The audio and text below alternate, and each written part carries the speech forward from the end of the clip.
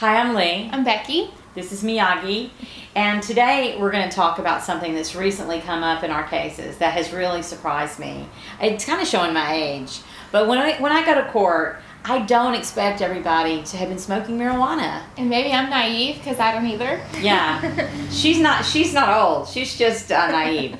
So the thing is that if you go to court for a custody case, you need to be prepared, right? Absolutely. We've had more than one case where the judge, drugs aren't even an issue in the case, and the judge says, "Okay, I'm sending everyone for a drug test today," and we're caught off guard because our client just kind of panics, and they say, "Oh, I've smoked marijuana, I've taken pills, I've been around it."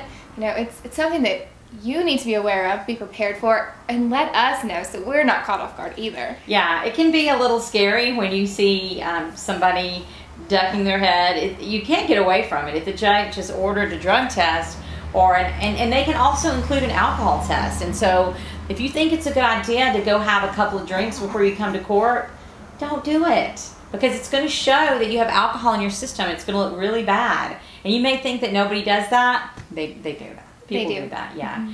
And especially for the drugs, even if you're on a prescription drug, I mean, what do you have to do then? Yes, absolutely. We've had clients that say, I took an anxiety pill because, all this whole case makes me so nervous. And that's fine if you have a prescription. Bring us the bottle, bring us the written prescription from the pharmacy or your doctor. Just have proof of your prescription. Don't say you got it from a friend. We need your prescription with your name on it. In other words, don't be taking prescriptions from your family members and then coming to court and saying, "I got this from my daddy," because you're going to get, that's not going to look good. First of all, that's a felony if you're taking some sort of narcotic. So that's not acceptable. Now, people seem to be unaware of this fact. But really, for sure, if you've been smoking marijuana, if you've been around marijuana, don't do it. If you have let me just say, don't do drugs. But if you have a custody case, don't be using drugs, right? Absolutely. You've got to think about your child. If that is your main issue, you want to get custody, you want to show the judge that you're the right person to care for your child, smoking marijuana is not the way to prove that.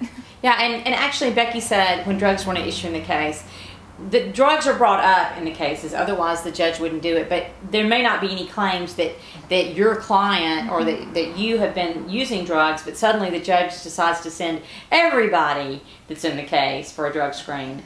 And so even if it's not brought up in the pleadings, and even if you don't expect it to happen, it could happen. So we just want to make sure that everybody comes to court clean, comes to court sober, and that we don't get embarrassed. Absolutely. And let us know.